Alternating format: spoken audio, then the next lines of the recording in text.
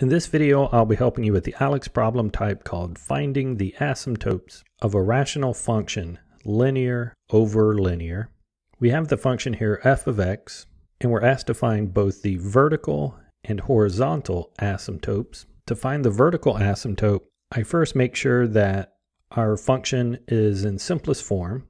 So is there anything, especially any factors, in the numerator that will cancel in the denominator? And here the function is already simplified, there's nothing to cancel. So I will have a vertical asymptote where the denominator, here negative x plus 2, equals 0. So I can find that vertical asymptote by solving here for x, for subtracting 2 over to the other side, gives me a negative x equals negative 2, and then dividing both sides by negative 1 gives me an x equals 2.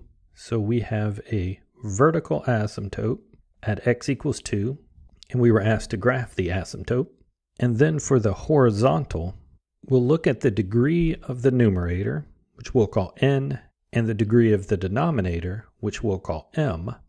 And if the degree of the numerator is less than the degree of the denominator is going to get large quicker, and when the denominator of a fraction gets large, then it is moving towards 0, then the fraction is moving closer to 0, but since it can't get there, our asymptote would be y equals 0. If both n and m are the same, so the same degree in the numerator and the denominator, our asymptote would just be y equals the fraction, where that fraction is the leading coefficient of the top over the leading coefficient of the bottom. And then the last possibility is that the degree of the numerator is larger than the degree of the denominator. And in this case, there is no horizontal asymptote. Looking back at our function, the degree of the top is 1, and the degree of the bottom is also 1, so they are the same.